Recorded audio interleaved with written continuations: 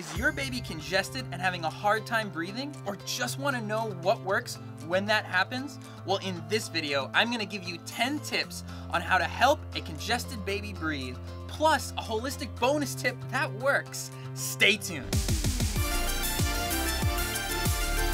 Hi, I'm Dan and welcome to Parent Pacifier. On this channel, we help new and soon-to-be parents with product reviews, parenting stories, and tip videos just like this one. So if you're new here, consider subscribing and hitting that bell icon so that you never miss a video. Over the last 2 weeks, our son has been congested and just having a hard time breathing, whether he's awake or sleeping. So we've had to figure out how best to help him. And so we thought it was the perfect time to share the tips that we've learned with you. Now, before we get into those tips, I have a question for you. What concerns you the most about taking care of a congested or sick baby? Put your answers in the comments below. Now, it could be really hard at 3 in the morning when your baby wakes up with a really stuffy nose or severe congestion, and you just don't know what to do. Right? You're sitting there and you're like, I need to wake up for work in the morning. I'm exhausted, baby. Please go back to sleep. You try to put them down. They wake up yelling and screaming, trying to breathe, and they can't breathe. And it just keeps going in the cycle and you don't know how to stop it. It feels like the night's never gonna end. Well, here are the 10 tips that I have for you in that moment and also to prepare for so that when that moment does come, you'll be ready. Tip number 1, call your pediatrician.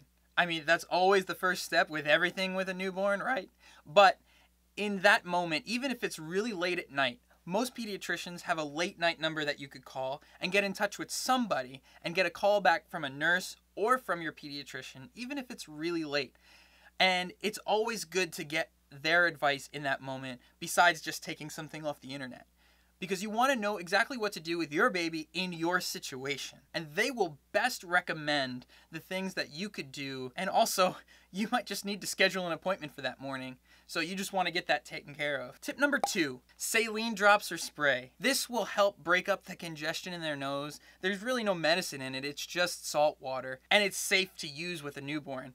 Of course, you want to first ask your pediatrician on what to use, how much to use, and even in your particular situation, if your baby should have this. It is a great, quick way to help alleviate some congestion in your baby's nose. Now, you could just spray this right into the baby's nose and leave it in there as it breaks up the congestion. Or, tip number 3, use suction. Now, suction could come in the form of, first, a syringe bulb. This is a bulb that could come in a care kit, or you could buy this straight off. We got this off Amazon. This bulb, particular bulb, comes apart so that you could clean the inside of it. This is important because a lot of bulbs like this one that don't come apart, they could actually collect mold on the inside because it's always wet, it's dark. This is where bacteria likes to grow, right? So if you have a syringe like this that doesn't open up, you may only want to use this for a month or so, or make sure that you're cleaning it really well out with hot water and not spraying the air back into the baby's nose, because that could actually be more harmful to the baby than good. Or if you have one that's like this that opens up, you want to clean this out pretty often, especially if you're sucking out a congested baby, because you don't want the sickness and germs to remain inside this bulb. But all you do is once you've sprayed your saline, press the suction on the bulb, stick it to the baby's nose, and suck out. It will suck out a lot of the congestion and a lot of the mucus. This may not suck out enough though, because it might not have that complete seal around the baby's nostril. So we also recommend the nose Frida. Now, this is probably one of the grossest things that new parents nowadays have is these nose Fridas, right? Amanda and I actually didn't want to use this nose Frida for about 3 months because we just thought it was gross. I mean, you're literally putting your mouth here and sucking the snot out of your baby's nose. Now, that sounded gross for so long until I did some research and watched a video that on here there is a little filter that goes right here. And that filter prevents any mucus from ever touching your mouth. Now, once you've sucked the baby out, if anything gets on this filter, you could just replace this filter. Nose Frida sells the filters in a box and you get a whole bunch. This sucks out the mucus very well if you could get past the gross part about the nose Frida. Now, we've put this in the links in the description below, along with everything else that we mentioned in this video. So you can go check those out throughout the video at any point. Tip number 4, the hot shower. If you go into your bathroom with your baby, turn the shower on really hot, and just stand outside the shower, letting the steam break up the congestion in your baby's nose. This will warm them up It will break up the congestion so that they could breathe. The other day, I had my son, and he was crying because he could not breathe well over an hour. Nothing was helping him. So I went into the bathroom, turned on the shower, and let the steam hit his face. And he fell asleep in under a minute, right in my arms, knocked out and was breathing perfectly. Tip number 5, a humidifier. We use the Vicks Cool humidifier because our apartment's already pretty warm, so we don't want to heat it up more with a hot humidifier. So we put on the Cool humidifier anytime the baby is sleeping. We just place it in the room and let the humidifier fill up the room. Now, one important thing to note though is that the humidifier can easily build up mold within it. So you want to read the directions of your particular humidifier on how to clean it often so that mold doesn't collect and it shoots mold into the room that your baby is now breathing in, potentially making them worse. Tip number 6, an air purifier. Now this is important to use because you want to get all the germs and all the dust out of the air.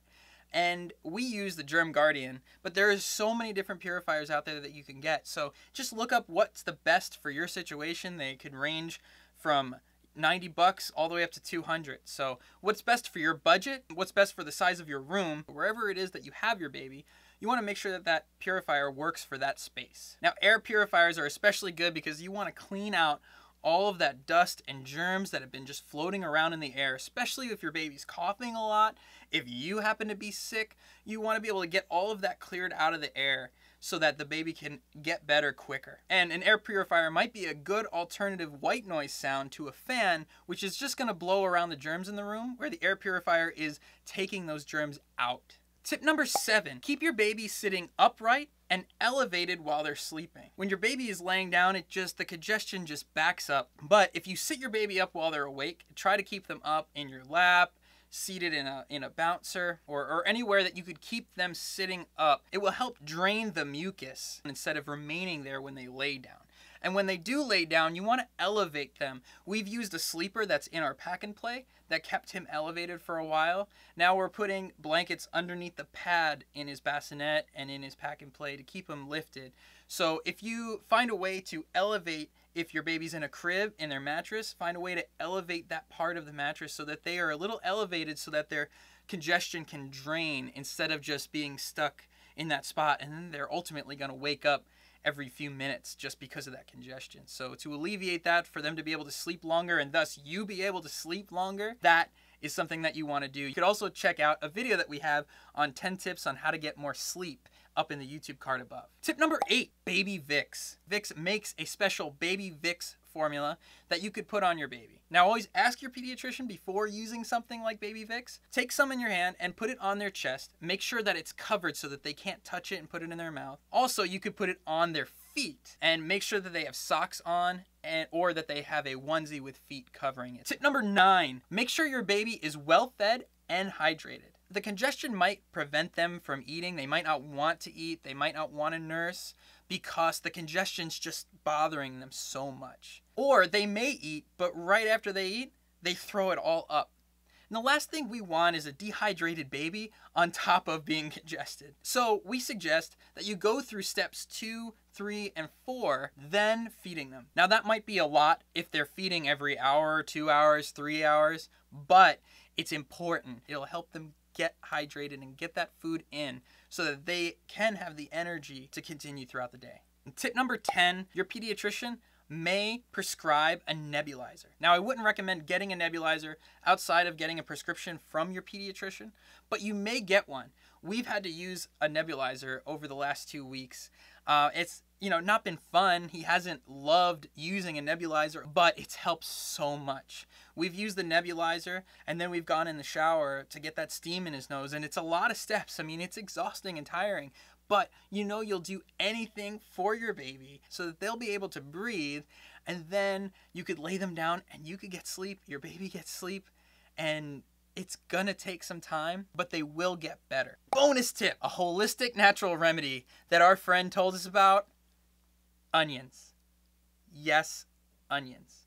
Now, it sounds a little strange, right? We thought it was a little strange too, but it totally works.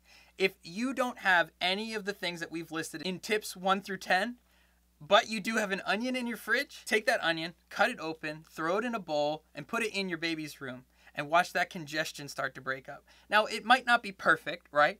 But it's something. And at 3 in the morning, when you're tired and exhausted and just need something to work, go for an onion, and it might just do the trick. Now, if there's any other tips that you have in order to help a congested baby, put that in the comments below. If you're interested in another video from Parent Pacifier, why don't you try one of these? Thanks for watching, and I'll see you in the next video.